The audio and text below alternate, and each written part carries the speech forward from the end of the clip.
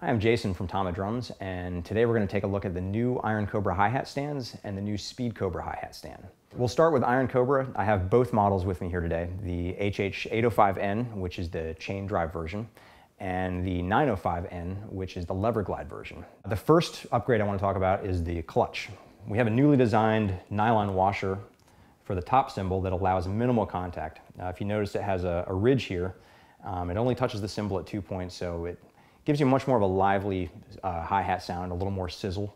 And if you notice the red dot on the front, that shows you the orientation of the ridge at all times, so that if you have that dot facing you, you know that the cymbals are swinging this way and you're getting the maximum resonance. The next feature I want to talk about is the spring-supported hi-hat seat. It basically does what the traditional ones do. It tilts the bottom cymbal, so you can adjust the angle, you can adjust the amount of sizzle you want from your hats. But what's great about this version is that the hats totally level out when you step on the pedal. And that allows for greater control when you're playing with closed hats.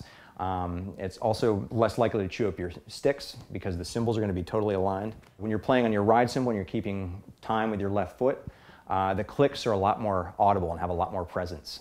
The next feature I want to talk about is more precise tension control.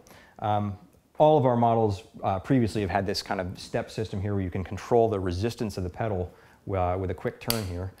We've expanded the settings to 6 settings now instead of the 5 previously. The new models feature the newly designed footboard. This is mostly just this aesthetic, but it matches the new version of Iron Cobra bass drum pedals. Ever since we released the new Speed Cobra bass drum pedal last year, we've had countless requests for a Speed Cobra hi-hat stand.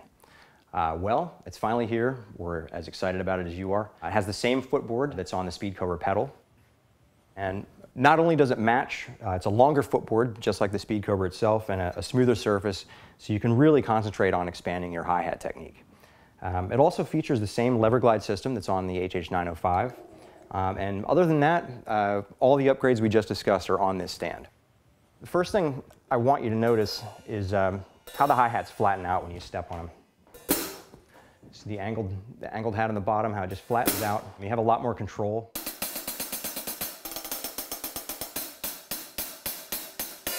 It's got a really nice sizzle with the angle that we have now.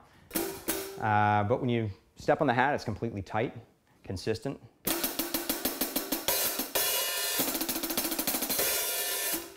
So if you're in the market for a new hi-hat stand and you like what you see and you hear, stop over at your local TAMA dealer and check one out.